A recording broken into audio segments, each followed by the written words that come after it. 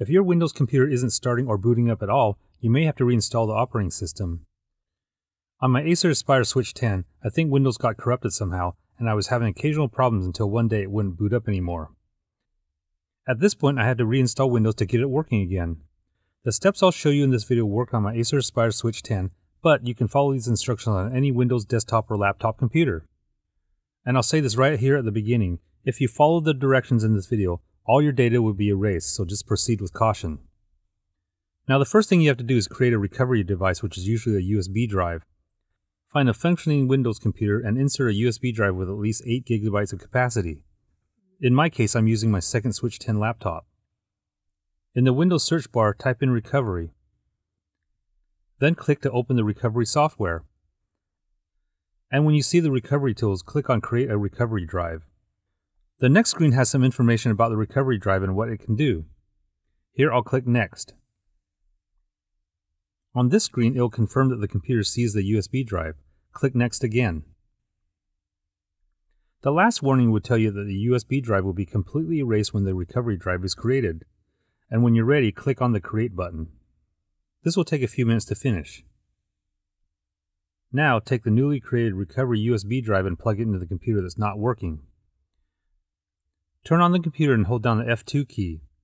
In a few seconds, the Setup Utility menu will pop up. Here, click on Boot, and we're going to tell the computer to boot from the USB drive.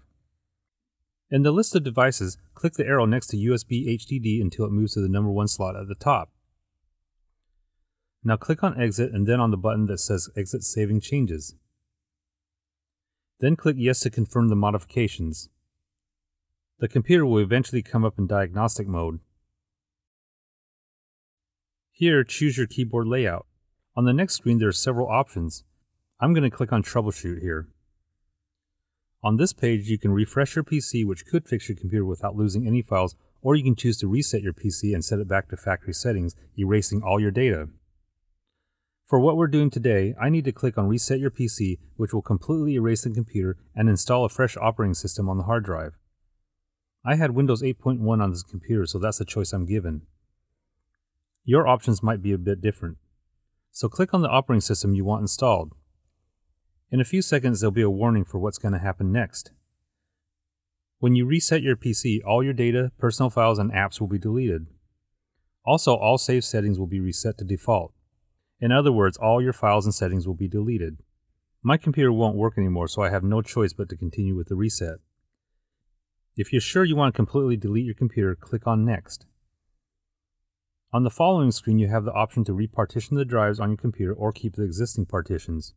If you keep your existing partitions, they'll still be available after the reset, but the data may or may not be there on the other partitions after the reset.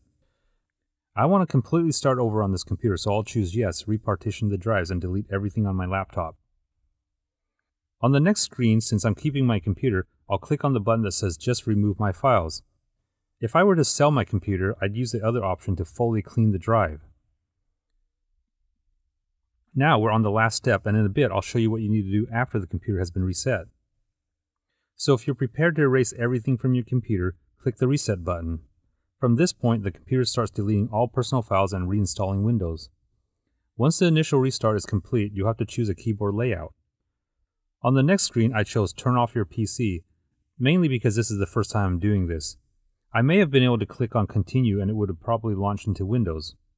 But I decided to choose this option to turn off my computer and restart it. When the computer reboots, it goes to the Windows login screen. At this point, just follow the on-screen instructions to get your computer set up again. When you're done, you'll have a completely fresh and functioning Windows computer minus all your data. If this video was helpful, please give me a thumbs up and don't forget to hit the subscribe button to stay up to date on all my weekly videos.